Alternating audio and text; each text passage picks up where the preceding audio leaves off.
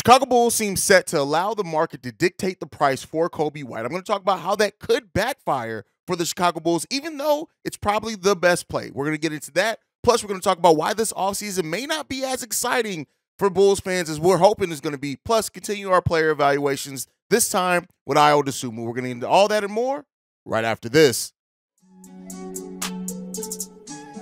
You are now tuned in to Chicago Bulls Central, your number one place for all Chicago Bulls news and content.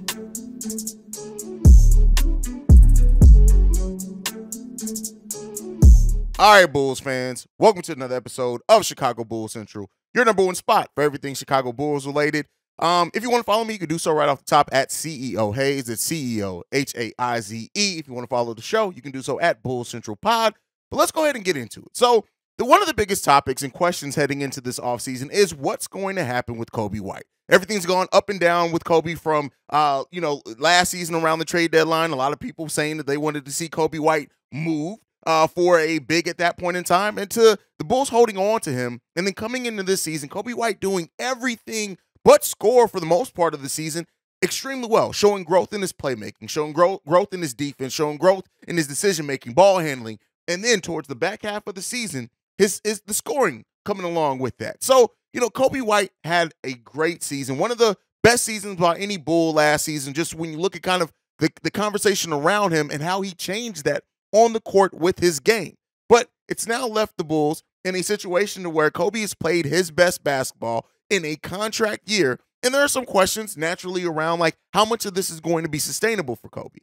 And I kind of answered that question when I did my player evaluation for Coby White. When you look at the way that Coby White has improved, a lot of it is effort, right? A lot of it's focus. A lot of it is the game slowing down for him. And then that scoring coming along after the All-Star break, which we were just a better scoring team with Zach LaVine, playing a little bit more natural position as well, not doing as much as the ball handling after the All-Star break. But when it came down to it, right, I look at the things that Coby White has improved on, and personally, could it come back and blow up in my face? Yeah. But I do think that those are things that are going to be sustainable for Coby as long as he stays hungry. And be it in one postseason press conference so far in the ending, it seems like that's going to stay consistent for Coby White. And so, the Bulls planning to allow the market to really dictate that place for Coby, it makes sense, right? When you look at the landscape and how teams that are going to have considerable cap space, Coby White does not make a lot of sense for a lot of those guys. You look at the Houston Rockets, who are going to have the most cap space. Now, they do have, they have guards there, right? And could they be looking at it? Again, it's the Houston Rockets. You never know what they're going to do. They could be a team that maybe makes an offer for Coby White. And keep in mind this as well, and this is something that I do want to point out. Just because a team signs Coby White to an offer sheet doesn't necessarily mean that that team is planning to keep Coby. A lot of times, we saw it with Zach LaVine, right? Even though I think the Kings would have held on to him. But if you have all Coby need and his agent needs is a team that has cap space that is going to be willing to sign him to an offer sheet to kind of push things along for the Chicago Bulls. And now with the new CBA, the Bulls only have 24 hours to match any deal. They don't have, a longer time to kind of evaluate it. That could put pressure on the Bulls. But the Houston Rockets are set to have the most cap space of any team this offseason with about up to about $60 million. Now, they have 13 players already on their roster, and they have 2 first-round picks coming in. So when you factor that in, they may not be the team that is going to try to sign Coby White because of that. But again, anything is possible. Next up, the San Antonio Spurs. Now, I'm not going to lie to you. This is the team that scares me the most because they have a guard, and Trey Jones, who's already going to be a restricted free agent. They can have $47 million in cap space with having only 11 players on roster and 1 first-round pick coming in. That means that they can have the roster space, they can have the cap space, and if Coach Greg Popovich stays on, that's a coach that you can see thinking, hey, I can develop even more out of this guy with what he's shown. And that's even after the Spurs took on salaries of Devontae Graham and King Birch. So again, things that you can look for. Now, if Trey Jones does leave in restricted free agency, they could very well look to pivot to a player like Coby White, who's still extremely young and they can develop. Next up is the Utah Jazz. They can have about $45 million in cap space. Now, the thing that to me is going to hurt the Utah Jazz and their ability to really, maybe go out and try to sign Coby White is the fact of they have 13 players under roster, right? Now, they do have decisions to make on Jordan Clarkson, THT, Rudy Gay and Damian Jones, who could all either opt in or opt out. I think they all have player options that could drastically change things for them. And they have 3 first-round picks coming in this season. So, yes, the Jazz could make an offer to Coby White. But again, that's another team with everything that they have, the youth they have down there, the amount of draft picks they have coming in, unless they make another move, may be unlikely. Next up is the OKC Thunder that can have about $35 million in cap space, but they have 15 players under roster and 1 first-round pick. I don't see it happening with the Thunder unless they do make moves. Now, if they make some moves and some trades to kind of break up some of that team, again, they're definitely one that could as well do that. So we'll see. We'll see. But, they do only have 4 players. They have 4 players on non-guaranteed deals out of that 15. So those 4 players could be removed to open up spots for their first-round pick and any player that they do try to go after in free agency. So those what they do with those non-guaranteed deals is really going to be important to tell us what they could do. So that would even increase their salary cap projection. So we'll see. But they are a team that could have space. Next up, though, the Detroit Pistons. Now, this is a team that has 12 players on their roster. They only have 1 first-round pick coming in, $27 million in cap space they could have. When we look at kind of some of the decisions that they can make on some of their players, maybe declining the option on Alec Burks, and that would get them up to about $37 million in space. Now, their guard rotation seems to be set, but bringing in a third guard like Coby White could be something, and don't overlook their chance to try to be petty as well. And then next up is the Indiana Pacers. Now, there's a reason why I kind of think, and I'm worried about the Indiana Pacers probably more than what some people are going to. They have $27 million in cap space. They have 15 players under contract with 3 first-round picks coming in this season. But then when you look at what they can do with Buddy Hield, TJ McConnell, Daniel Tice, right? They can open up some cap space with those players, removing those players. So, again, 15 players on the roster, 3 first-round picks coming in, that can make it a little bit difficult to go after. But when you think about, like, having Halliburton, Benedict Mathurin, Coby White is kind of your 3-guard rotation there, that may be enticing for them, as well as taking a player away from their in-division rival with the Chicago Bulls. Rivalry, they've kind of owned that the last few years. But, again, so that's why I don't necessarily – this plan on allowing the market to really set the price for Coby could backfire. Now, I think you're taking a calculated risk there. I think, everything projected we're hearing is about between $12 and $15 million for Coby White, and I think that's a fair price. When you look at what he's able to do now as a 2-way guard off the bench or even being your starter, that's pretty fair market value that I expect for Coby White. But I'm still expecting Coby to be back in a Bulls uniform. We want to see him continue to develop here. Shout out to the Cognac Boys, my brothers over there, over at the Shy Bulls podcast, who they asked the question yesterday, could Coby White be the Bulls' Marcus Smart? And being that, they talked about how, Marcus Smart, they always kind of brought in point guards to start over Marcus Smart before they really kind of bet on him. So, it could be. And you look at Coby White, still extremely young, still has more than enough room to develop into something meaningful for the Chicago Bulls already. The only reason I say that, he's already something meaningful. If he can maintain what he did after the All-Star break last season, bringing the scoring as well as the defense, the playmaking, that's a player that's going to be worth between $12 and $15 million a year. And so that's what I wanted to talk about. Now, with that being said, right, and talking about that contract with Coby White, the Bulls offseason, unless they get trade heavy, right? And that means, even though some people don't want to hear it, that means moving DeMar. That means moving. And I see you guys in the comment section like, well, let's just go out and get a point guard. Let's keep the team the same. I'm going to tell you guys why that may be more difficult than what we expect, right? The Bulls right now, when you look at their salary cap situation, they are right up against the luxury tax. And by that, I mean with all of their cap holds, right? Meaning that if they sign players for what their cap hold is, for those that don't know, when you have a player that's a free agent on your roster, I can't remember how they calculate, but you have what's called a cap hold. That's an amount of money that's designated for that player that still counts against your books until that player either re-signs with you for a lesser amount or they re-sign with another team. It's still held against your books. So with the cap holds that the Chicago Bulls have right now, they are already over the luxury tax, right?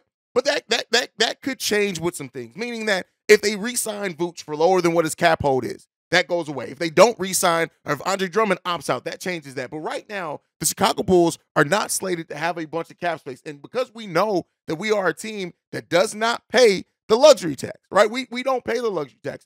So when you look at it right now, the players that we have cap holds on, for example, Nikola Vucevic's cap hold is $33 million. Now, I think even most of the high-end speculation on what Vooch is going to sign for is not going to be $33 million. Coby White's cap hold right now is $22 million with a qualifying offer of $7.4 million. Again, Coby White isn't getting $22 million more. He's not getting it from this team. When you look at Ayo Dosunmu, his cap hold, $5.2 million. I don't know if he's going to get that considering how he's played. So, again, those are things that, it can lower that. So don't expect – the Bulls aren't going to pay the luxury tax even by re-signing guys. But you got to look. If you re-sign Coby White at $15 million, if you re-sign Nikola Vucevic at what he's worth, and I think the lowest you're probably getting on a Vuce re-signing is $18 million, the Bulls are right at that luxury tax line. So while, I know we have these thoughts, and I'm still going to do videos on free agent targets and mid-level exception. Keep in mind, that is still without using the Bulls' mid-level exception that they're expected to have. It's going to be difficult for this team to make moves just in free agency. It's more than likely not coming via free agency. Now, again, they can get creative, sign in trades, move some deals, but ultimately, if this team is going to drastically improve, it's going to have to come via some trades being part of that improvement, right? Whether it is to free up cap space and then sign somebody else with that new free up cap space, but it's not going to be as exciting as what I think we're hoping it's going to be, meaning Trey Jones may not happen, right?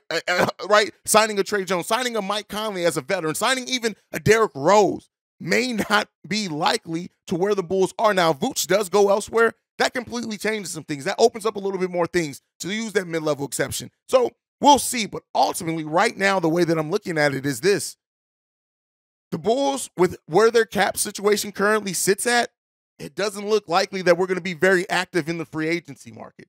Trade market more than likely than anything, and we're going to have to open up some trades to where we take back either lesser in salary or less players that we send out to kind of open some things up more for the Bulls. Unless AK has gotten in the Reinsdorf ear and convinces us to go into the luxury tax for at least this season and just kind of see what we do, especially considering the Lonzo Ball situation, maybe, but I don't think that that's likely either. This is going to be a season in which AK has to get creative again, and I know I've been saying that for the last week or so, but this really just brings it all home. When you look at the Bulls cap situation right now, the luxury tax line is set at $162 million next season. With the Bulls, with their cap holds, the projected salary is $196 million. That's over $30 million above the luxury tax. We know that this team isn't paying that. So, we'll see what happens, man. But ultimately, I think we need to prepare for ourselves of another season of potentially just running it back. And I said that a couple of episodes ago that as much as I hate to admit it, that's becoming more and more the likely scenario for the Chicago Bulls team. And if that's the case, man, the Bulls, maybe they bet on the development of Dalen. Hopefully we see Dalen Taylor a little bit more. Hopefully Pat takes a step up similar to Coby this season. Hopefully Coby even grows his game more. But it's about to be a long season for the Bulls. Now, a player that had a long season, and that definitely factors in to what the Bulls do this offseason as well, is Ayo Dosunmu. And we're going to continue our player evaluation in this episode with evaluation on Ayo Dosunmu. When you look at his season averages last season, 8.6 points per game, 49% from field goal range overall, 31% from three-point range. The problem with that is those numbers are all below what he did his prior season in his rookie year. The points per game are right about the same, 8.8 in his rookie year versus 8.6. I'll give him that. But he shot 52% from the field last season, down to 49% this season. He shot 37% from three-point range, down to 31%, taking the same 2.4 three-pointers per game.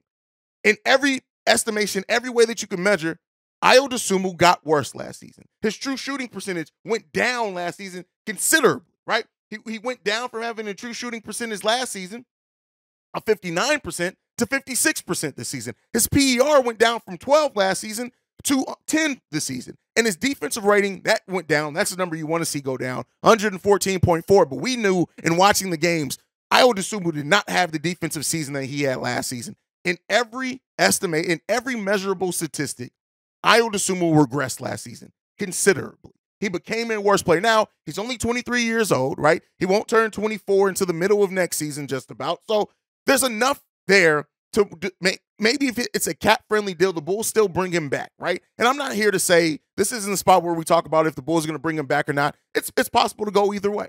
But in everything that you can evaluate, Ayo Dosunmu got worse. Now, he was a second-round pick, so there's something to be said about that. But the flashes that he saw, the defense that he showed us last season that really got him on the court for the Bulls, that went away. The shot making went away, right? Finishing around the rim went away. Ayo Dosunmu season can't be anything less more than a D- to me. Everything. You came into this season as the starting point guard. And let me be clear, he earned that starting point guard role in the preseason. He played better than every other point guard on the roster in the preseason, and he earned that starting role. But he also earned losing it and earned being demoted down to the bench and even earned not getting minutes on the back half and in the play-in games. He earned that with his play. And so when you have to evaluate Ayo fairly, I can't give him anything higher than a D. And to me, it's a D- just because of the expectations. Again, expectations aren't necessarily on the player, but again, you have to look at that. So, unfortunately, Ayo had this season going into restricted free agency, and you can say, hey, did this help or hurt the Bulls? I still think that the Bulls should have given him a 3-year deal as a second-round pick because now you have one good season, one bad season to evaluate, and you have to pay this man possibly long-term money based off that small sample size, whereas if you would have given him the 3-year deal, you could have had another season to say, okay, you had one good season, one bad season. What are you going to do for us in year 3? We'll see, man. I ultimately, when I look at Ayo Dosunmu and everything, I still want to see him in Chicago. Maybe that's just me and me holding on to what he flashed at times last season and even sometimes this season. He had some good games this season, but it was few and far between. So the Bulls have to make a decision this offseason on Ayo Dosunmu, and we'll see. We'll see what that number looks like and what ultimately he ends up getting here in Chicago. But that is it. That is my time for today. Make sure you are following the show at Bulls Central Pod. You can send us any feedback, questions, comments, concerns, bullscentralpod@gmail.com. And lastly, if you want to leave a text message and our voicemail on this or any other topic, 773-270-2799. We are the number one spot for everything Chicago Bulls related because of you guys. And like I like to end every episode on, go Bulls. Love you guys. See red if you can, y'all. Peace. This has been a presentation of the Break Media.